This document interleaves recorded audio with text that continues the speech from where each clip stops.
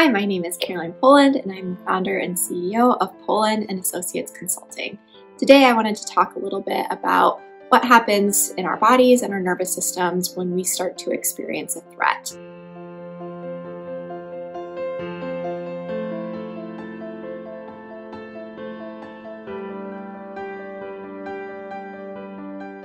So what does this look like for us right now?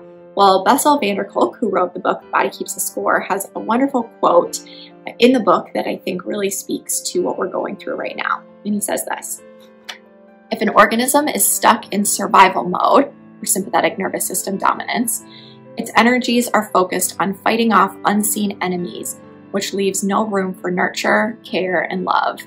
For us humans, it means that as long as the mind is defending itself against invisible assaults, our closest bonds are threatened, along with our ability to imagine, plan, play, learn, and pay attention to other people's needs. And I think that that says so much to what many people might be experiencing right now, that it's hard to connect in relationship the way that we want. Maybe we are fighting more, feeling more aggravated by people around us. Maybe for those of you who are students or taking a class, it feels really hard to concentrate or focus, to learn, to remember facts, things like that, because when we are sympathetic nervous system dominant and when we are faced with this constant barrage of invisible assaults of threats, we lose access to our prefrontal cortex in the way that we otherwise have it. So the ways that we used to cope are struggle now, or maybe feel like they don't work because our brain is so armored up for this flight or fight response. Maybe we can't learn or remember the information that we're learning. And again, because we need that prefrontal cortex and executive function to learn well, maybe we don't have access to that nearly as well now as we used to. So each of us as humans have what we call the window of tolerance. And this is just the window or the range that we each have where we can optimally function or regulate as humans. And if we can stay in that range, then we can stay in that good parasympathetic nervous system dominance where we have access to that wise brain that we so need when we're doing most of life's tasks. But when we start to experience a threat or we lose that good nervous system dominance, we start to move into that sympathetic nervous system dominance.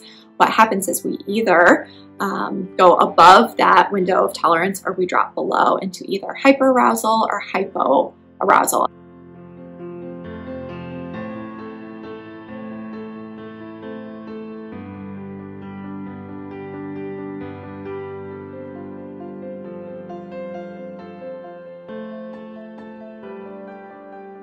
Some of what we might experience as anxiety or depression is simply just our bodies, our nervous system going outside of our optimal window of tolerance, that ability that we have to cope and regulate in healthy ways. So sometimes I think that it's really helpful just to begin to explain to ourselves what's happening in our bodies, that I might feel like I'm in danger, but I need to ask myself, am I really in danger? I might feel fearful, but it's time then to be curious. And other videos that I've talked about being that curious observer of yourself. Is there something that's going on that I need to feel fearful about? Or is this my body getting outside of its window of tolerance? Is there a perception of a threat that might be kicking me into hyperarousal or hypoarousal? And again, right now, part of the really hard thing about living and regulating and using coping skills is that there is a perception of threat constantly, and that threat is invisible. So we can't see it, we never know when it's coming, and so the body's natural response for survival is to stay armored up fairly consistently in order to navigate that. And yet, that comes with a cost when we start to do that. And so, again, that impacts our relationships, it impacts our overall health. Maybe it takes away our ability to cope in ways that we otherwise would cope. It impacts our ability to learn or to engage in our work well, just to think effortfully. And then it impacts our ability to eat maybe the way that we otherwise would, because our autonomic nervous system impacts digestion. So the situation with COVID-19 right now is really a double threat, because not only is there this consistent perception of a threat anytime we leave the house, but there is an actual real threat. There is a present threat. And so it's really a both and. Not only is there a consistent perception of a threat, but there is an actual threat. And so our body's trying to navigate that every day. And that's some of the exhaustion that we feel right now because our bodies and our minds are having to work to regulate, and then we become dysregulated, regulate, dysregulated because of this consistent perception of a threat.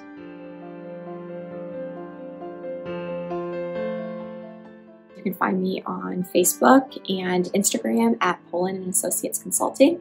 Continue to check back on this channel for other videos on mental health and wellness during this time.